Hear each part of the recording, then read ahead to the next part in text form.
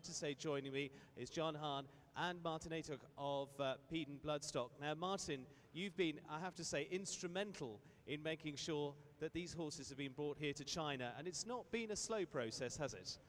Well, indeed it's not. We've spent the last 3 years working on this with the European Commission and our colleagues and the authorities here in China to achieve this, starting from the very, very bottom and working our way up, with all developing a whole concepts to make this happen. And it is very, very unique what the Global Champion Tour has done here, because it's the first time ever we've had a competition of this level here in China. I think, as you probably know, we created a disease-free zone in the same concept in 2010 for the Guangzhou Asian Games, which was similar but slightly different. But here what's happened is quite unique. It's been a lot of work, but with all the stakeholders actively participating, we have made it happen with good health requirements for these horses, maintaining the biosecurity, and of course, most importantly, getting the horses back to Europe after the competition. And that's what takes so much hard work. Well, yes, we mentioned there, I mean, it is about creating that special area for them, which is why we haven't been able to do this before. Now, there's been a lot of very, very high level discussions and agreements to get it to this stage. Absolutely, yes, but those high-level discussions only took place once the actual concepts could be created, which Fiona McCormack, who's our veterinary surgeon at Peden Bloodstock, and we worked for a long time actually identifying and creating this disease-free zone, and then moving it up to the ladder to the highest levels with the European Commission in Brussels, of course the European Embassy in Beijing, who are enormously participating in this process, and the ministry here to get the agreements that we need. But indeed, a lot of what we do is very much educational. The concept is there, but you've got to explain the concept and give the reassurances we've got. And the Longines Global Champions Tour is quite unique in that regard, because the quality of competition that they create and the back-of-house facilities that we can provide and guarantee here. I don't know if you've been back-of-house yet, but the stables, the warm-up arena, everything we've got there is of the highest possible standard.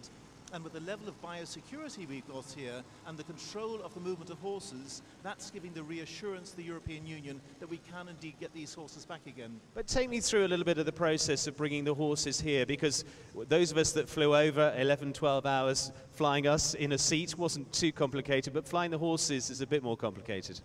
Well, indeed, I should mention, before we can actually fly the horses, we've been monitoring these horses for the last 60 days. So we've had all the riders and their grooms and their team stables working with us very intensely for 60 days, getting the horses up to standard to travel here, which we successfully achieved. We then consolidated the horses in Europe, and we brought them to an airport in Liège in Belgium, which is a perfect, quiet airport for our purposes. And the organizing committee chartered 2 Federal Express MD-11 cargo aircraft. So basically they charter the airframe and we provide everything else that's needed. We've got the air stables, there's a seat pallet goes in there provided by the airline, of course water, and our job is to make sure that everything runs really, really smoothly. Because at the end of the day, if you've got a relaxed horse, you've got a happy horse and it's going to travel well. I think it's just like you. If you check in perhaps in Europe in one of the lower, cheaper airlines, you might be quite stressed standing in long queues and going through security and immigration, all those arduous processes in airport. It's our job to make sure we try to give these horses literally a first-class experience, that they arrive at the airport happily and relaxed. We've got a quiet transfer for them from the lorries via the transfer ramp onto the air stables, a nice quiet transfer and a short transfer from where we've loaded them onto the aircraft. You then need a relatively punctual departure, of course, to make sure we're not waiting around too long.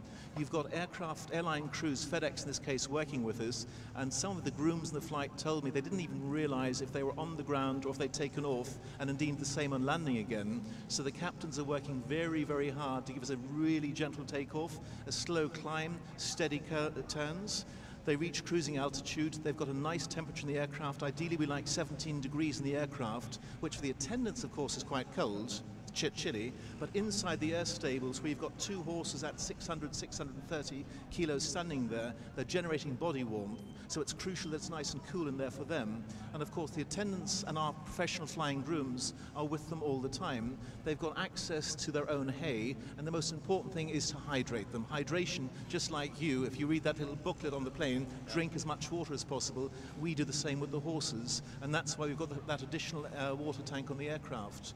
And as you might know, the aircraft, we flew 6.5 hours from Liège to the Middle East, and we made a technical stop into Dubai, which is an controlled environment. There we refueled and we changed crews. We had the option there, if we needed to put more water on the aircraft, which in fact we didn't need to do. And then it was a smooth transfer on down here to Shanghai. But the one thing I should say, and we do this regularly in every corner of the globe, the process on arrival here in Shanghai was exactly what we've been asking for through many, many meetings, and the authorities here and all the partners here did exactly what we asked them to do.